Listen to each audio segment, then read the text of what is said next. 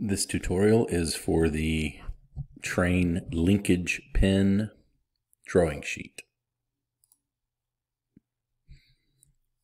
So the part name, all caps, Train Linkage Pen.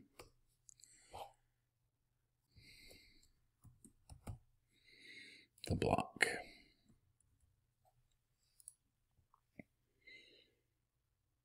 Start with your base. We want to make sure we find the right file, linkage pen. Click open.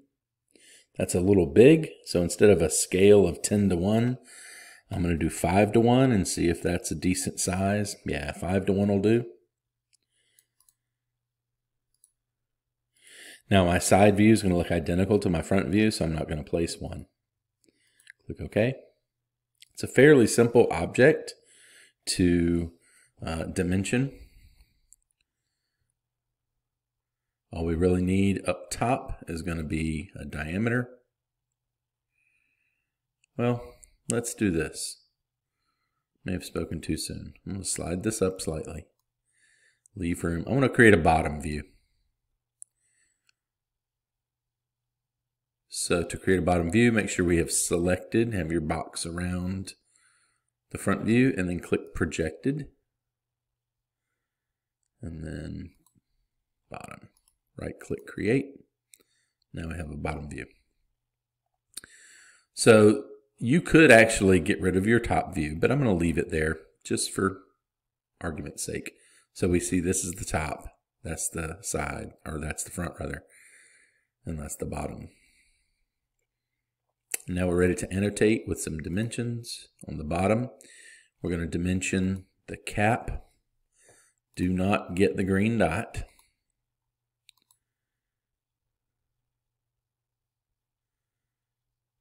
And I'm going to actually change my precision out an extra decimal place.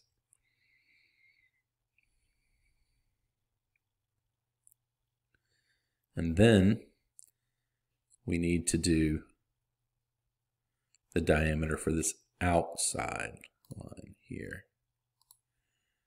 And we are once again are going to change our precision, but this time I'm going to go 4 decimal places. There we go. I'm not going to dimension the inner line, the inner circle here, because that's really part of the chamfer. So that will come out when we do our next step, which is the chamfer note. So we're going to do a chamfer note here on the bottom, angle, vertical line. And the reason I moved it over there is because I'm going to put my height dimensions here. Let's try that again. The very top, the very bottom. And once again, I'm going to change my dimension here. I'm going to change my precision to 3 decimal places so that we see the total. Then I will dimension from here to the very bottom as well. Okay. So we have the overall dimension of the cap, which was left off. The diameter, this diameter was left off the original drawing. For this number, I want to double click on it. I'm going to change the precision to 4. That way it's not rounded. Just want to make sure they all end in 0.25 or end in 2.5. Those are all the dimensions we need to create this part. Nope, I am incorrect. I need one more, and that's the arc. The surface radius here, and once again I need precision of 4 decimal places. Now we're finished. And if you want to double check, just go back and look at the original drawing, the original picture I gave you, and make sure you've labeled everything that's on that picture.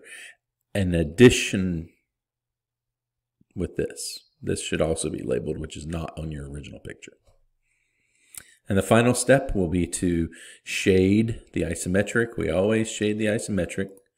So if you are in a mode, just click escape and then hover over the isometric and right click on the box. Edit view.